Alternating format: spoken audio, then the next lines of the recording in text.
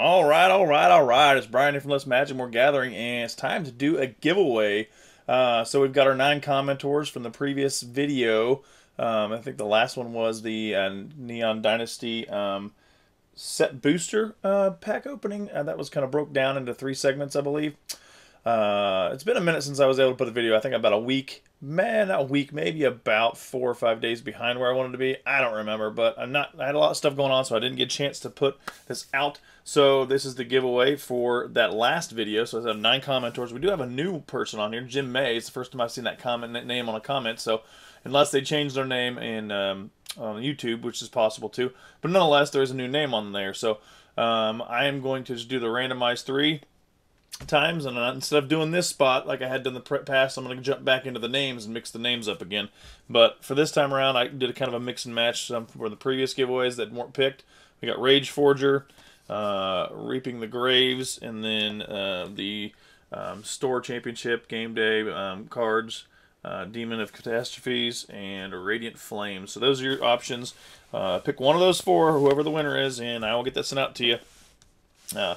When I get a chance. Like I said, I've been busy, and I know every video I probably tell everybody I'm going to get it all sent out to you, and I just haven't done it. It's just, don't worry. They will be there, I promise. Hopefully nobody's waiting on them. It is what it is, but they will get there. So don't worry about that. Without further ado, since I'm jibber-jabbering a lot, let's go ahead and do the randomize.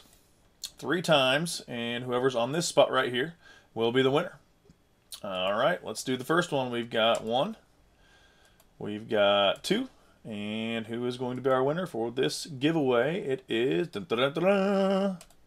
Jim May. Oh man, the first guy, first time he's commented. Man, sometimes it just happens that way. You just randomize your name's on there, and there you go. So it works out for Jim. I do not have your address unless, like I said, you've changed your name. But I do want to make sure that you are a subscriber, so I'm going to jump on there. If I do not see you, I will email you, or we'll have to just communicate through YouTube, and I'll need you to make it more public if you are a subscriber, because I want to make sure you're subscribed before I start giving stuff away to people that aren't subscribers. So without further ado, well, let's go ahead and get into some pack cracking. Hey, all right, let's get into cracking these packs. All right, so it's hard for me to pass up Jumpstart when I see it at the store, especially when I can get the 4-pack bundle. I guess it's the draft booster pack for 4 packs, and it's for like 20 bucks. So it's $5 a pack. Pretty good deal, I think. I think they're still going for about that, a little bit higher than that. They had some like sort of repacked Strixhaven Japanese set boosters there that come with some promo cards. I think it was like 12 bucks. It seems a little high, but you can get some pretty decent stuff out of there. And I really didn't want to just buy one. I want the box, but they're hard to come by right now. Since those neon foil ones that you can get come out of here. I'd like to hit one, that'd be great. So let's just start off with Strixhaven, Jumpstart, and then hit that last. How's that sound? Okay, get some packs cracked, and comment on the video, just like always, and hopefully gets a decent amount of commenters for the next week video, and do another drawing for a giveaway. Good times, good times. Alright, so I'm just going to kind of shuffle through these packs because they are in Japanese and I can't read that, so that does put a dampener on and knowing what the cards are. Most of the ones I know what the pictures are, so I can kind of tell, so that's not too bad. Alright, so we've got an Art Series card there. I'm not sure what that one is, but it's okay, not a big deal. If I see a decent card. That one's not bad. It's a 2-drop uncommon. Those are usually the higher end ones, but I don't know if that's one of them or not. I don't think any of these single drop or these commons were. Don't know who this guy is, but it's your rare card. That's the rare one for Strixhaven. It's a black card in color. I would look for it, but I'm going to waste time looking for it, so I don't know if it's worth a whole lot, but still, nonetheless.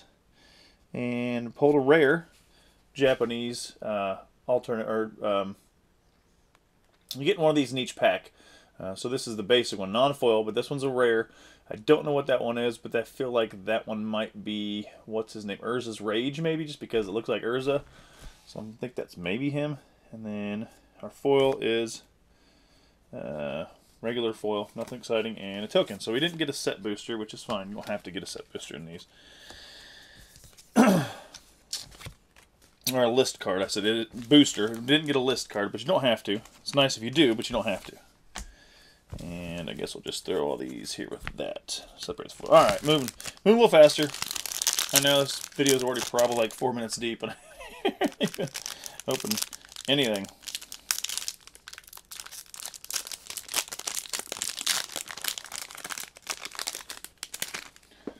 All right, art card is going to be that beauty. Still don't know what it is. And check through, check through. Nothing so far. Looks promising in the commons. Uncommon, no. There's our rare. That's the rare for that pack. And then we're in a mystical archive, non-Japanese. That one looks like Duress. We've already got that a few times. And our foil is Tend the Pests, maybe? Or I can't remember if that's the one or not. But. And then we got a filler card. So we got Mystical Archive there. I like getting the Japanese ones. That's always nice to pull those if you can get them. We got a list back here. I don't think there's a flip set in here that decoys it, but the back card there is a regular backing. Oops, threw it. There's another one. That one looks like Urza's Rage, maybe from the Mystical Archive set. We got a foil land. All right, we'll take an extra foil there. Maybe only one. I don't know if we get two, even if you get one on the front side. Land. So we got uncommon. That one might be. Oh, we got two uncommon single drop or two drop multicolor cards. So I know this one is a pretty popular. I forget it's fracturing something or fractured. I forget. And then this one's another one, but those are decent ones. I just can't remember what they are. And then here is our rare for the set or for the pack.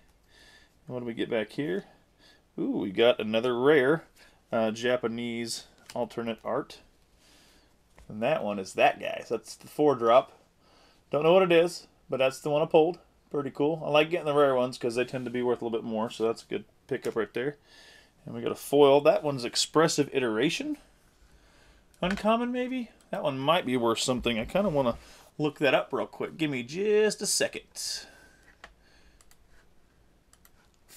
Nope, I lied. It was Maelstrom Muse. Similar color combination. I just don't remember if it was a 3-drop or a 2-drop for Expressive Iteration, but it's a good one. So here is our list card. And that one is going to be Storybrooke Banneret. Good old Merfolk Wizard. So nothing exciting on that one.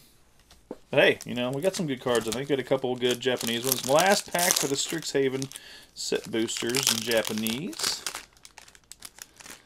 Throw that off to the side. And we got that art card. I don't know what it is. It's okay. You don't have to know what they all are. All right. Nope. That one might be something. Don't know. Ooh, we got a mythic rare. Ooh, Witherbloom. What is it? The Witherbloom. I believe that's the Witherbloom one. If I'm correct, mythic rare. So that's a. God, I don't know why I can't think of the rest of it. But I know the word Witherbloom's in it, but I forget what the rest of the card is. So that's a good hit right there. And we got a rare back here. Another rare. So we got a mythic and a rare in this pack. I don't remember what that one is either. And then we've got our Japanese version. We've got, I believe that's not it might be Cultivate. I can't remember if that's Cultivate or not, but that's one of them. And then we've got our foily back here, uncommon. All right, and there you have it. And you got another elemental card token back there. So there is what we pulled from the Strixhaven sets. Let me clear up the table here and jump into the jump start. All right. Alright, so here we go. Maybe we can pull out some pretty sweet stuff out of these jump starts. So Bellatrix Witherbloom was that one I was talking about. It was a $12 card, so not too bad for getting a mythic rare out of that pack. Everything else was kind of just, so-so. Nothing super awesome, but it was still pretty cool. Still pretty cool stuff to pull. And I think I need some of that stuff in my collection, the Japanese art ones. A couple of them I did, at least. Oh no, not dogs. Ugh. I don't remember if Dogs is the same exact pack as it always is, because I opened it at least twice now, maybe 3 times.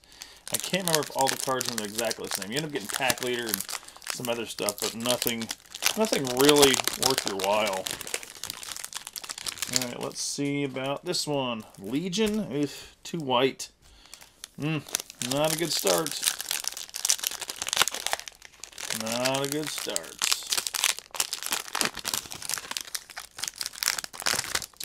Ooh, spooky. That's a new one. I don't know what's in that.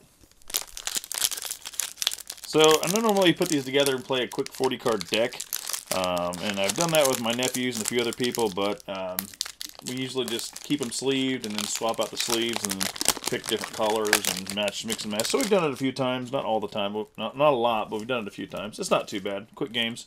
And Teferi. Alright, I think that's the first one I've got Teferi on. So that's pretty cool. That's a good pickup because that should be a Planeswalker in there. Let's start. Let's just go in this order. Well, yeah, let's just go in this order. It doesn't really matter. To see what is in these. Like I said, I've opened some of these before, so I already know what I've seen in some of these. I just can't remember if they're all exactly the same or if there's a couple versions of the Dogs one. I think there is. I just don't think it doesn't alter too much, to be honest. Alright, so we got Pack Leader, like I said, Selfless Saviors, decent card. Release the Dogs, secure the scene. Really nothing exciting in this. You get your Thriving Heath, those cards are pretty useful, and then you get your Plains. That's the one, actually that's the Plains that's worth like $1.50, I believe, from Jumpstart. That's like one of the ones that's actually worth something decent for being a land. Basic land. Alright, so that was what I expected. Got the good land, so that's a plus. I know I've opened Legions before, but I can't remember what all comes in it. If it's altered a little bit. Blessed Sanctuary, that's a good rare card. Back to Selfless Savior, seems like it's pretty. Path to Exile, hey, that's the first time I've seen that one. That's a pretty good pickup. Path to Exile in there. So maybe I haven't opened this one. If I have, which I think I have, it's just not this version. It's the first time I've gotten Path to Exile, so I'll take it. There's the alarm. Not too shabby. So, Blessed Sanctuary. I'm not sure what that one's going for, but Path to Exile is a pretty good pickup. Boom. Not too shabby. Alright, this spooky one. Let's see what this has to offer. Curious. Very curious. So, unless I get something really good, I don't think I'm going to make my $20 back on this. Alright, what we got? Ogre Slumlord. He's a good card. I've got a few of those, but he's not anything out of the ordinary great. But he goes well, and dang, that just went out of focus. Bad, quick, and nasty. He goes real good in my rat deck, being able to use him for that ability. Whenever another non-token creature dies, you may create a 1/1 black rat creature token. So that's pretty useful. Rat you control Death Touch. And another rare, we've got Languish. So that's a good one. Pretty sure Languish is a good one. I don't know why. I think it is, but I don't know if it's worth a whole lot. But all creatures get -4/-4 to turn, so it's a board wiper. Then we got Malefith Scythe. Bone Picker used to be classic. Eternal Taskmaster. Gristle Grinner. Liliana's Devotee. And then closing it out with your Thriving Moor and your Swamp. So that's not bad. There's some pretty good stuff in there. To check on the value of those. Pretty decent. And see what comes with this Teferi. It should. Most of these ones that are Planeswalker based comes with a Planeswalker from the set. So I should be expected to get Teferi Planeswalker. I don't know if they put in an alternate version or showcase in here just for shits and giggles, or if it's just a regular one. And it's a regular one. But there we go. There's Teferi, Master of Time. Can't argue with that. That's always a good pickup. Did we get another rare in there with it? We did. He got Ageless Insight. Exclude, Tarlan's Invocation, Tutelage. So a lot of good stuff from 21. Thriving Isle, Teferi's Protege. Ooh, we got a good island card. So sometimes those will show up. You'll get one of those in there every now and then, and you won't get a Jumpstart card. So sometimes they'll throw it in there. So there we go. There you have it. There is the Jumpstart packs. Decent stuff. Some new stuff that I've not opened yet, but I don't know. It was all that wild. I'll check the value of these things, and hopefully I come out on top. Alright, let's move right along to the Kamigawa. Yep. So, what we're looking to find, hopefully, is one of these Hidetsuko, I forget how to pronounce the stinking card's name, but they got blue, green, or blue, yellow, red, and maybe green, or I'm not sure what 5 or 4 colors they have. It's a specific card that's only available in booster packs, at least what I was told, or at least that's what I read. And if you hit it, it's a pretty valuable card. The red one is, at least. The other ones are in the hundreds, I think. One of them might be under 100, but nonetheless, 100 is pretty stinking great, if you ask me, for a card. So let's go ahead and see what we got. Oh man, Moon Snare Prototype. Network Terminal. Web Spinner Cuff. Blade. Blizzard Kitsune.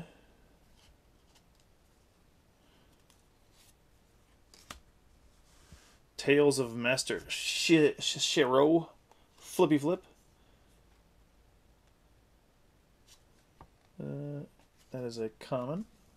It's really curved. A nice Japanese full art foil. Those are always beautiful. A common. Wow, into a common. Didn't go right into a rare or commander card. Rip. Common showcase. Uncommon foil showcase. A sorry captain. I feel like this is not going to be that great. Or like all these commons and uncommons already. Do they pack this backwards? Am I getting trash? Oh man. Bum card. Holy crap. I remember I opened once before, but I don't remember getting uncommons and commons all the way back. That sucks. There's better be some good ones coming up.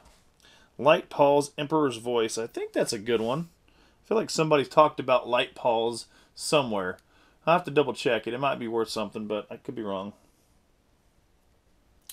Another rare, we've got Myoijin Cryptic Dreams. That is the commander version. To the rare, we got Mech Titan Core. Not sure if I've seen that one yet. The Mech Titan Core, 2-drop, exile Mech Titan Core, 4 other artifact creatures. Individuals you control create a Mech Titan legendary 10/10 construct artifact creature token with flying, vigilance, trample, and lifelink haste. That's all colors. When that token leaves the battlefield, return all cards exiled with Mech Titan Core, except Mech Titan Core, to the battlefield tapped under its owner's control. Well, that's pretty cool.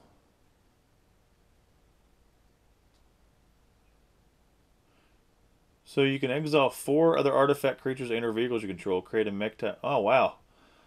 That seems kind of, I mean, not broken. You can crew it and swing for a 4 or 2, right? But you just pay 5, exile it. And then when that token leaves the battlefield, return everything. That's actually really pretty cool. I'm not going to lie. I like that card. I like it a lot. We've got Greasefang Okiba Boss Showcase. Rare. Greasefang. And then we got another foil back here, and it is March of the Burgeoning Life. Don't know what that one is. That's a foil. There's an additional cost to cast a spell. You may exile any number of green cards from your hand. This spell costs 2 less to cast. And that's it, folks. Double-sided Spirit and Samurai. I don't know if I got anything extremely awesome in there. That Light Paws looks pretty good. That Mech Titan, I like that. It seems super busted, kind of.